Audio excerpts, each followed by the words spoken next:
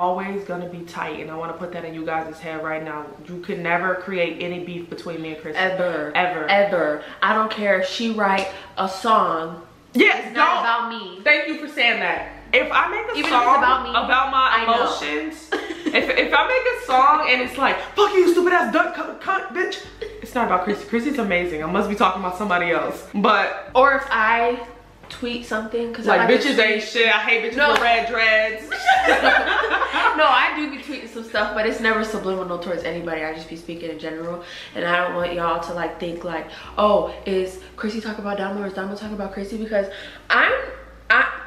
me and Domo are so open with each other. Very. You will, I've said this plenty of times on social media, especially Twitter. You will never see me disrespect Domo on social media, period. For the fact that I respect her as a person, and I would just never do that. And I respect her as Dominic's mother, and I would never want Dominic to grow up and see like us bashing each other on social media. Because once you put stuff on social media, no matter if we delete it, it's always gonna be there. So I would never, ever disrespect you on social media. Me neither. Ever. Like, if you see something, you can simply ask what I'm talking about. You know I'm gonna tell you. We respect each other that much. We're so like, if we have a problem, we will just come to each other. Yes. You know what I'm saying? And all the time. And I want y'all to know, like, she got that glow. She made of sugar and gold. She's my Melanin Monroe. She's my Melanin Monroe. Fly and she knows that I am feeling her soul. She's my Melanin Monroe. My Melanin Monroe. What's good, YouTube? It's your girl Melanin Monroe. Another day, more YouTube drama. Now, Domo and Crissy have been having quite the weekend, I tell you. First, Domo releases her video, you know, of her meltdown and what's really going on. Then Crissy kind of responds. She's losing subscribers.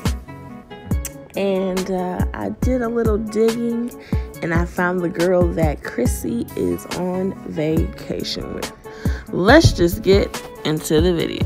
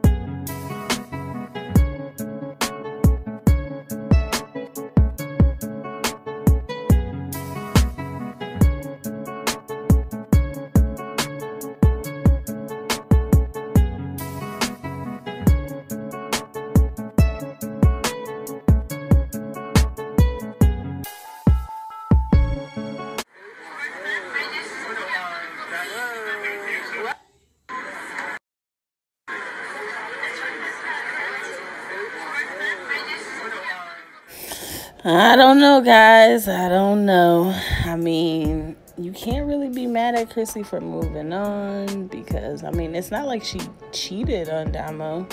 It's just the fact that they were together for 3 years and then 2 months later, she's like wooed up with somebody else on vacations on their Snapchat, acting like her and DOMO just weren't about to get married a month ago.